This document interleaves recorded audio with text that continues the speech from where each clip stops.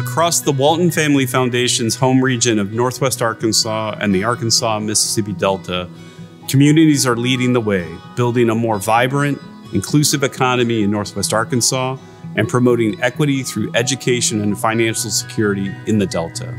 The Arkansas-Mississippi Delta is a region that's brimming with potential, where local leaders are working to create opportunities to learn, prosper, and improve the quality of life in their communities. The Delta region is one of the most exciting and culturally vibrant areas in the country. Every day, I witness passion and enthusiasm for this region, as well as bold thinking and big ideas. There is a momentum that is building in this community around wanting to see change. And through this momentum, through this energy, what we are seeing is a development of new partnerships that are creating more opportunity for youth in this community. And I think that's like a responsibility of all community leaders, is just thinking about building the things that we didn't have for future generations to come. And I think that's like, that should be on top of everybody's mind.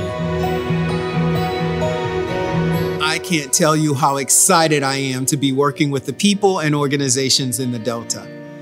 At the Foundation, our work focuses on 3 initiatives: building education and youth engagement, supporting economic asset building, and encouraging coalition and capacity building. Now, when it comes to unlocking opportunity for today's young people, every child needs access to high-quality education and post-secondary opportunities that will unlock their bright future. Our children now are our future. So what we give them now, it builds their lives to be successful in the long run. It's also about more than just improving schools. We need to provide graduating students with multiple pathways to success, whether that's in higher education, technical training, or the workforce.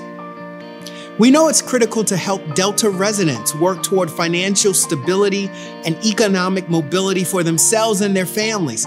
Now, this may take shape in a couple of ways: supporting homeownership and small business development, critical steps toward financial security and economic mobility for themselves and their families.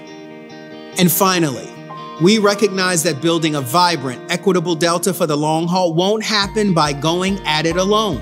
Realizing this vision for the Delta means joining together with partners and supporting one another toward shared goals. Community-driven change, it's at the heart of this plan. Collaboration is now embedded into every piece of this strategy. It means we're no longer exclusively focused on funding collaborations. That's how we thought about collaboration in the past. The new plan really emphasizes learning, ongoing learning, and then learning and leading together with our grantees, being at the table with them to find common solutions that are truly driven by them and maybe enhanced by what we've learned before. This work requires not just the financial resources, but the actual human capital on the ground doing the work every single day. You meet so many unique people or small-time business owners that come in and out the door, and they all talk about things that they are doing. Everyone that has come here, whether they're originally from here or out-of-towners, say that this town is beautiful and has so much potential. And I think people have seen that just about anything can survive and thrive here and will attract other people to come here. When people with different ideas and backgrounds are all at the table, we come up with better solutions. The problems facing the region today are more complex and interconnected than ever.